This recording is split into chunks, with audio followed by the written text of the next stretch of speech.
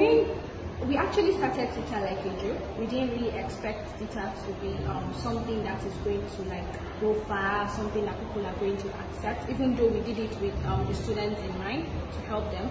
And the acceptance so far has been really good. So we actually, part of our plan is something called the Tita Education Program. So we're not just limiting it to Tita. We're looking at technology, we're looking at infrastructural development, we're looking at charity and awards. The technology part is actually the Tita app, the value it gives to the students, a timetable, notification, reminders, calendars, all those things. That's the technology part of the Tita application. Then we have infrastructural development. Like I mentioned earlier, the First Lady of Liberia is really, really into education. She has the plan of building educational centers in rural areas, places that don't have access to education. So we plan on supporting such causes by doing infrastructural development to aid education. Then we have charity and awards. We've noticed that there's so many professors and lecturers that are doing exceptionally well in their field, but nobody's recognizing them. And without most of them, we wouldn't be here today.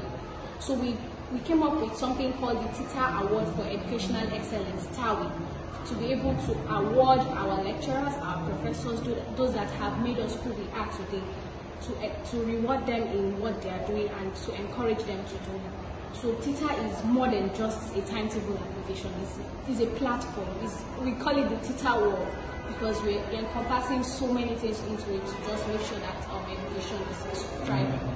Great. And how has the reception been in Liberia so far since you tried introducing it to the Now you are at the Stella Marie School. How are the students here responding? They are actually I'm really, really impressed with Liberia. The reception there has been wonderful since we came. We met the Minister of Youth, we met the Ambassador, we met the First Lady, and it has been really, really, really receptive. They've been really receptive and we really appreciate it. And we look forward to coming here more and more often. And for the students, they actually understand because this is a digital world. It's something just say, okay, go and download it, and they're able to navigate. So the reception has been really well, really, really. We are glad we came to Liberia. Great. So her name is Aisha Aminu Mohammed. She's been Aminu. Sorry for that. Yes. Aisha Aminu Mohammed. She's been speaking with me. She is an ambassador of social media app called Tita.